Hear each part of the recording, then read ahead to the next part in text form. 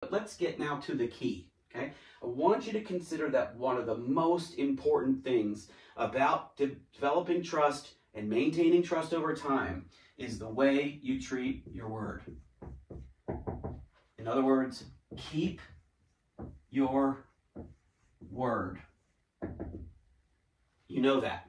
Now to the more important point, basically, how can I say this in the easiest way? Manage your promises. Okay? Now let's develop this a little bit because this is really, really powerful stuff, right?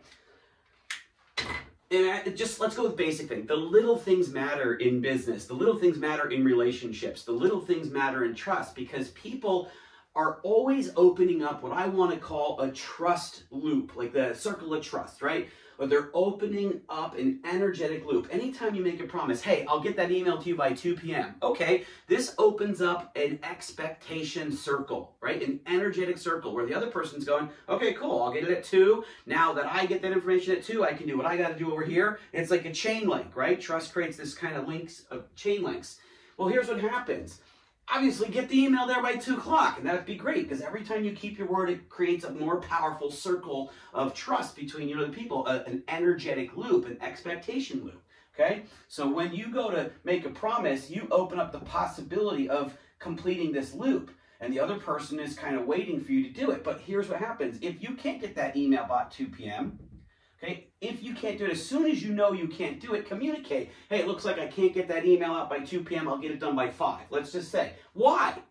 Because that shows the other person that you honor and care about the impact you have on them. You care about their what's happening for them. Like, they have things happening, and so you're honoring their expectation of you to perform. And that makes them want to keep trusting you, which means it makes them want to keep extending to you that energetic loop.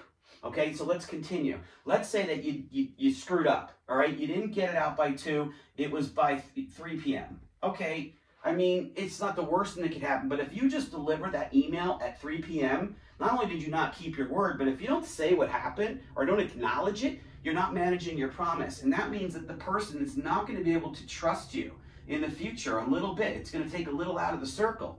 Okay, because they're not going to know for sure when you say you're going to do something if you're really going to come through. So they're going to have to hold back a little bit. They're not going to be able to invest in you, and they're not going to be able to continue, building with you. But if you say in your 3 p.m. email, hey, look, I acknowledge the fact that I said I would have this done by 2 p.m.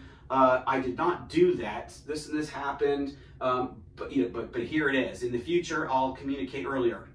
The point that I'm trying to make is by managing your promise, you're acknowledging that you have respect for the other person. You're acknowledging that the other person has supreme value to you. You're acknowledging that you know the other person was waiting, and therefore you respect their side of the circle of trust, the trust equation. And by acknowledging it, that allows them to say, you know what, they didn't deliver perfectly, but at least they know it went wrong. I'm going to be willing to continue trusting this person, okay? So keep your word, even in the little things, and manage your promises, even in the little things. Obviously, in the bigger things, the same principle applies, but you'd be surprised how much you can create, how much trust you can create in the little things, and how much trust gets ebbed away by not managing the little things. So be aware of the word you give. And I think a good piece of advice is, if you don't know you can keep your word, don't give it.